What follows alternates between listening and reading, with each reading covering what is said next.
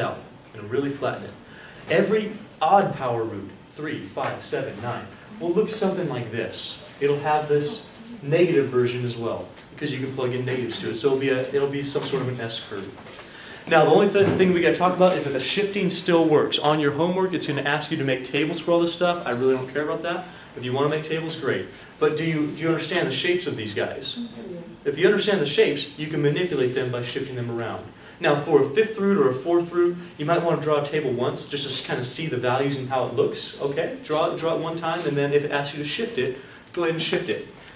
So since we just graphed some of those things on your test, if I ask you to do f of x equals square root of x plus 1, like this, where it's inside of the radical, you should be able to tell me what type of a shift that is. Is that a shift up, down, left, or right? Firstly, let's determine whether it's a vertical or a horizontal shift. Now you tell me, is this plus 1 within the function or after the function? Within. It's within. So is it a horizontal or a vertical shift? Horizontal. Remember, after would have been up or down. Okay? This is within the square root. That's why this little tail here is covering that plus 1. This is within the square root. So this is going to be a shift either left or right. Remember, my original graph looks like this. My original graph looks like that. What did the plus 1 do if it's inside of your function? Was that a shift to the right or a shift to the left? Which one was that? The left. Left. That's right. That's correct. That's correct. So this is a shift to the left. If it's inside, it was horizontal, and it was kind of backwards of what your head wanted to say. This was left 1.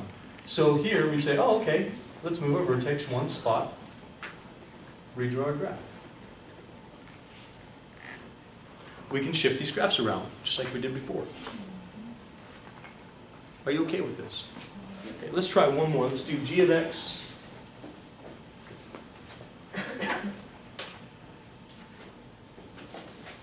cube root of x plus 2. Cube root of x plus 2.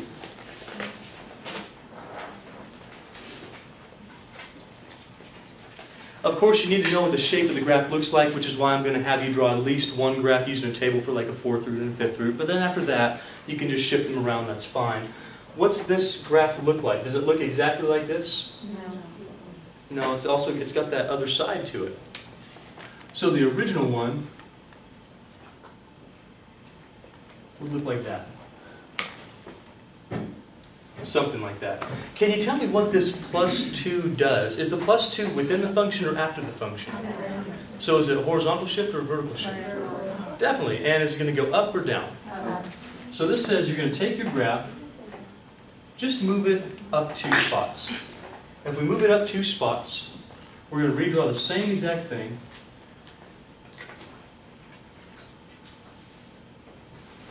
And that's my new function.